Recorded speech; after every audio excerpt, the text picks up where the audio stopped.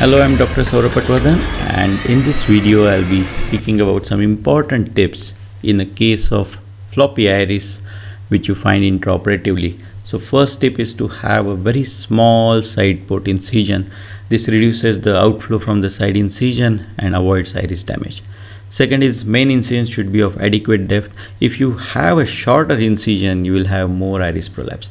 Use this OVD Hyalucant which keeps the iris down. It's a heavy OVD, doesn't get aspirated very quickly.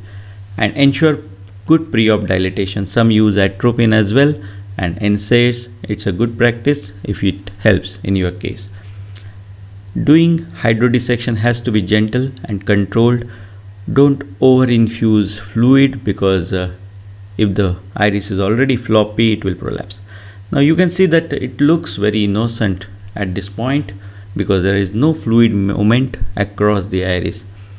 Many floppy iris cases start off like this with good dilatation of the pupil, and if the patient gives particular history of alpha-1 blocker use, you have to be very careful and you should expect some floppiness. So this is the golden period of the surgery where the pupil is still dilated, and this is the time you should utilize for doing all the chops or trench divides, because once you have nicely divided nucleus, once the floppiness starts like this, you can see here the trouble starts here. If you already divided the nucleus into small pieces, it's very easy to take it on from there. But if you have undivided nucleus in the bag and the iris starts becoming more and more floppy, then you are in trouble. In such case, I would advise that you use a pupil expansion device. Now you can see in between the surgery, you can see the pupil has now started showing the true colors, and looking at the OVD also, it has got aspirated as we moved on to quadrant removal. And once you aspirate the heavy OVD which I have used initially, the iris becomes more and more floppy. So the key thing to do here, look at this. Don't cross the midline. Once you cross the midline, you have to be very careful about the iris because it is floppy, it is atonic, and the moment the phaco tip goes close to it and you have vacuum there, it is going to aspirate the iris as well, and the moment you catch the iris, it becomes more floppy, more atonic. So make sure you don't cross the midline. Be little bit, I would say, towards the incision from the midline with your phaco probe, and keep the phaco tip right steady. Now this is very important probe withdrawal ritual. This is what I call. Stop the irrigation, let some fluid come out, make the AC hypotonous, and then withdraw the probe. And while inserting the probe, stop the irrigation, make proper insertion, and then start the irrigation. These two rituals are very, very important because they will avoid iris prolapse during the probe insertion and withdrawal and reduces the iris trauma. Now during the coaxial IA, if you don't have to use the side port incision for using the second instrument, it's better because there is reduction in the fluid outflow and you can see the pupil behaves normally.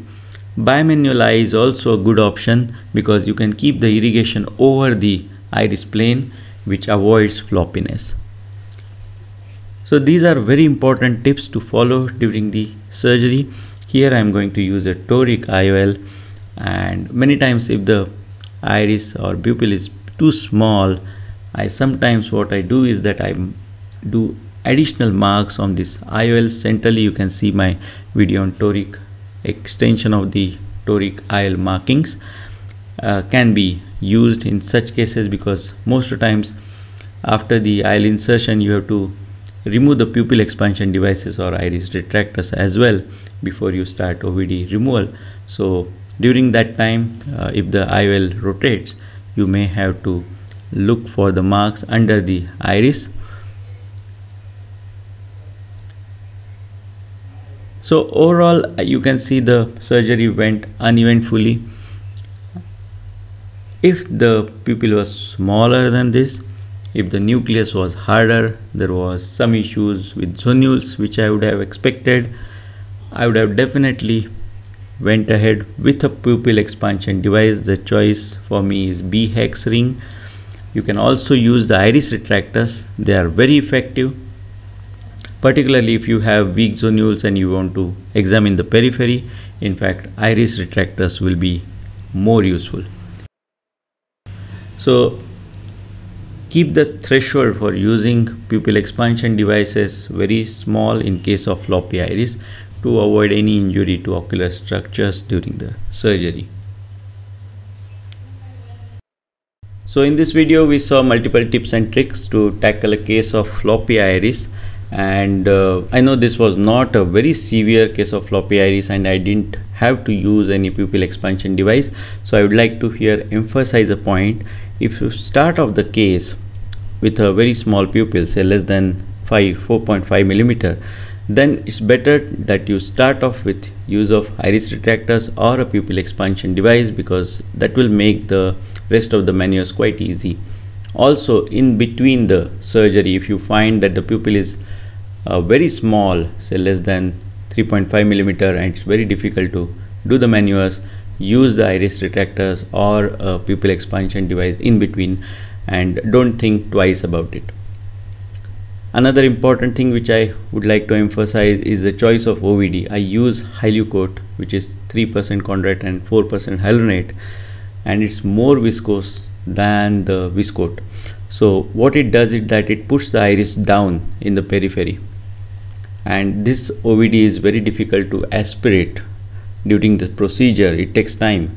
So whenever it is present in the anterior chamber, it not only protects the endothelium but also pushes the iris down because it's heavy, and it reduces the floppiness of the iris overall.